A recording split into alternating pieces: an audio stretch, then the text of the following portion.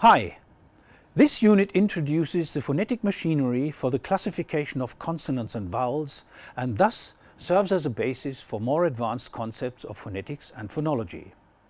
In the virtual session, where, as usual, you have the question sheet as default guidance, we will look at the articulation of consonants and vowels, we will introduce the underlying terminology, and we will deal with their phonetic representation. The Mastery worksheet is a simple test with questions about the articulatory properties of speech sounds, including the definition of phonetic symbols. This should be manageable after the virtual session. And the practical, well, that's basically an ear training exercise where you have to associate phonetic symbols with what you hear. As a student, I've always liked such challenges. So all in all, complex but profitable. Good luck.